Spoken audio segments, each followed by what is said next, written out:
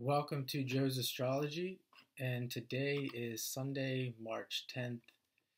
It is 8:30 a.m. 2024, and we have the new moon in Pisces starting today, and a couple other things. We have Mercury moving into Aries. Jupiter just changed to 13 degrees of Taurus. Mars is moving away from the square with Uranus. And the thing that comes to me with this chart is, a lot of people with the new moon, they want to start things. And the longer I live, I think more about the art of doing nothing. And if I'm not 100% sure about something, I'm not in a rush. And that's what this chart reminds me of. This stellium in Pisces. The moon's going to be a full moon in Libra. If I'm not very sure about what's going to happen or about decisions, I just do nothing. And I know this isn't very popular, but this will for sure help you in your life. If you learn to apply it well, learn to embrace it, and that is that Pisces energy, because ultimately, in the end, that's all there is, nothingness. And if you think about the chart, just think about the zodiac. You start in Aries, and then you end up in Pisces, and that's kind of how life goes. People go through experiences, and they have different incarnations, and then in the end they realize that there's really nothing but, some people say there's nothing but God.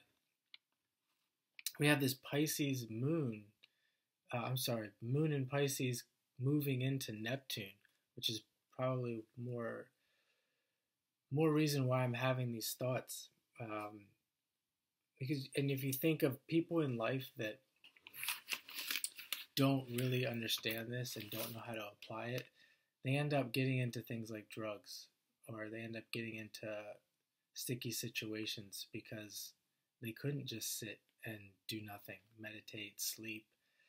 Meditation, people are big on meditation, but I'm big on sleep, because a lot of people, they're not going to meditate, but they can sleep, and there's nothing wrong with that. And if, it makes me think of, which I'm probably going to do a video on this, the definition of God and what people think God is. God or the infinite.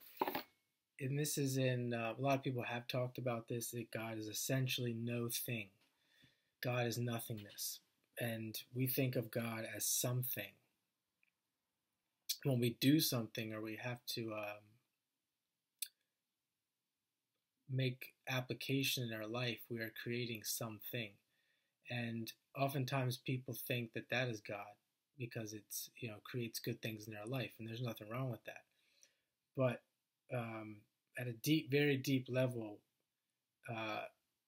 God can't be anything but no thing. He can't be something, because as soon as God is something, he's not God anymore. For example, just a quick example, God, if you say that God is man or God is woman, by saying either one of those things, it can't, by definition, it can't be God, because God is everything, or God is the infinite. So if God is everything, how can God be a woman or a man? But anyway, more back to the astrology. Got Mercury. Mercury is conjunct or sextile Pluto today. It's a good time to research things like astrology and research the things that I'm talking about. Under, from a positive level, uncovering esoteric themes rather than from a negative standpoint. You're searching for scandals and getting into other people's business. This kind of goes more about this idea of doing nothing. You find yourself digging into other people's business, online. What's this person doing? What's that person doing?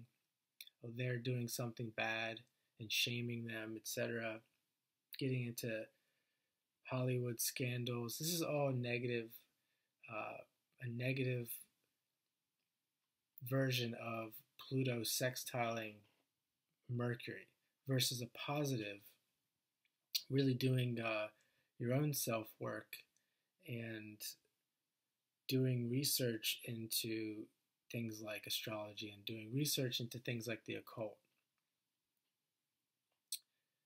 in order to eventually transform yourself into a higher level of being. Whereas the other things that I mentioned is just going to bring you down to a lower level.